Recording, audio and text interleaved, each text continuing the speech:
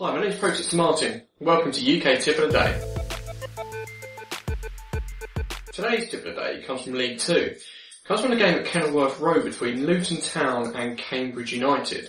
Now this tip has been provided by Hugo Phil 24, and they've got an 86% hit rate for Luton games.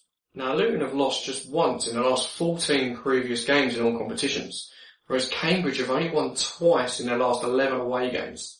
So that's it for this one. Luton to win at odds of 1.74. Right guys, so let's try and nail the treble this weekend. We've got Luton, we've also got Mansfield to beat Stevenage at 1.77. Now Mansfield have won 4 and drawn 3 of their last 7 in all competitions, whereas Stevenage aren't doing very well away from home, they've lost their last 4. And the third and final one, Sunderland and Millwall to play out a draw at odds of 3.32. Now this one is can't win at home versus can't win away. So the logical solution is draw. Sunderland have not won at home all season, and Millwall have not won away all season, so the logical bet here is the draw. So that treble adds up to a tasty 10.28. More great UK tips, strategy explanations, betting previews and podcasts, subscribe to our YouTube channel.